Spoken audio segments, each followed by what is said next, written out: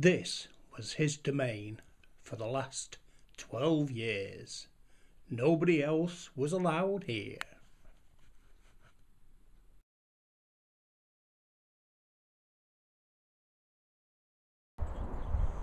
I can count 6 swans at the moment. 2 further down there. The most this old river has seen in over 12 years. Any other swans came here? They got the fright of their bloody lives. Get off my river!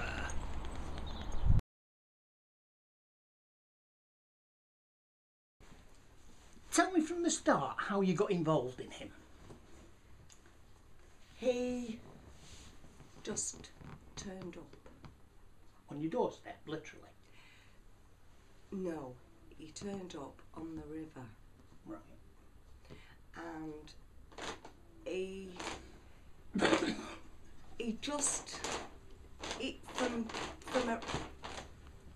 from arriving, it was a character. He was just a character. He was so imposing. Right. Maybe a so I fed him like we feed them all, and he followed me back, and that was it. That was the start of the relationship.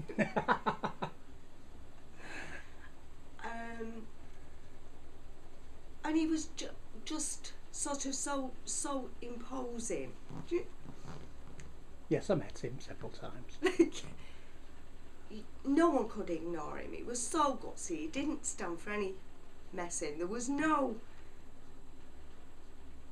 way if he wanted to stand in the middle of the road, then the car went round him or took another route, because he wasn't going to move. Yeah. Some people didn't like it, but I thought it was great. Get on with it. Get on with it. And then when they had the first brood, they were only the cygnets were only a couple of days old. They were tiny, and he brought them to the front, brought them all up, and that's just how it went. And then other people started to get involved. Did he have any specific time when he'd turn up? Or it could be any time? Could be any time. Any time. It could be any time, just when he felt like it, whether he was hungry, whether he wanted some company.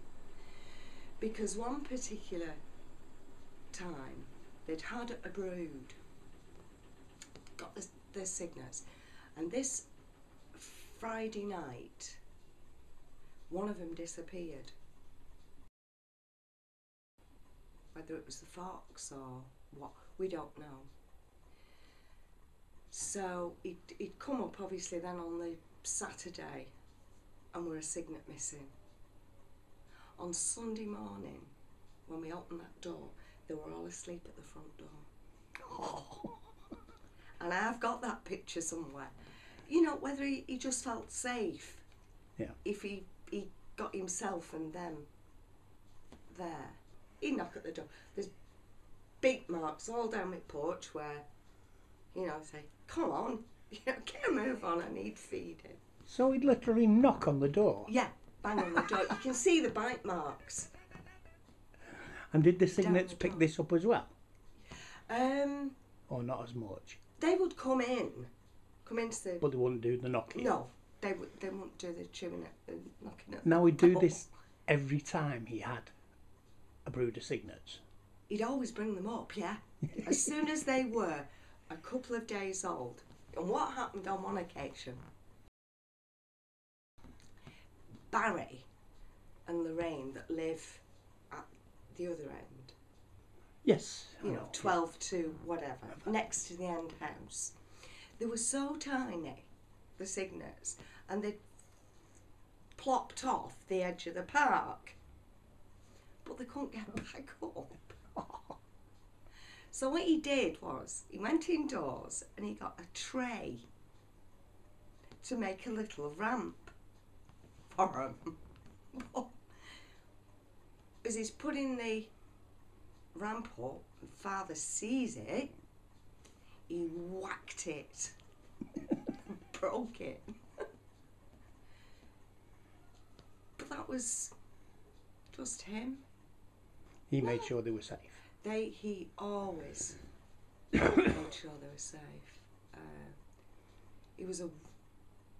They were wonderful parents until this last brood. And we noticed we thought it was strange behaviour because he would be sat outside and the cygnets maybe a number of yards away. He wasn't close to them. And that never happened before? That had never happened before. Oh, right. Now whether he I don't know, whether he was feeling older, whether he couldn't be bothered, whether he wasn't feeling quite well, we don't know. But apart from not being as protective towards the cygnets, there was no other symptom that there could be anything wrong with him. Right. He was still chasing the geese, he was having none of that. He was up and down that river, making sure there was nothing that he didn't like that was on there. It was strange.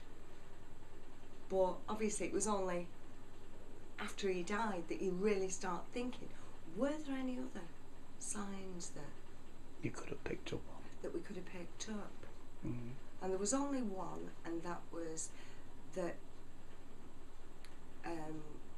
towards the back end of the year, they always flew off, the pair of them, for a couple of weeks. We didn't know why. Whether there was a food source that they could find somewhere else that they needed, and that was why they stayed away, I don't know.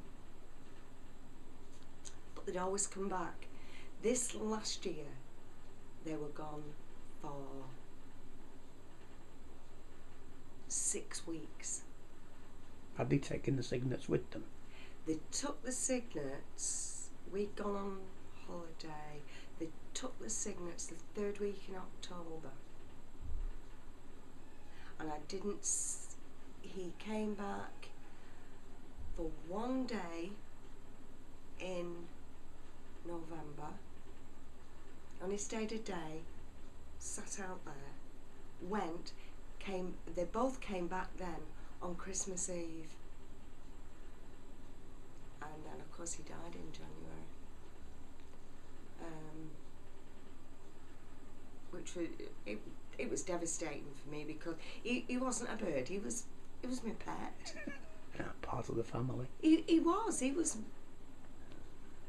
my pet. I mean, when the river was iced over in the 2 really bad winters that we got, the only place that they could be would be down by the brook where the water was flowing. So between us we set up, we had times, like with Kay or with Lorraine or whoever, for feeding because they were hungry. You pulled them through? They got through those winters, yeah. Looks like these two are the ones that have taken over.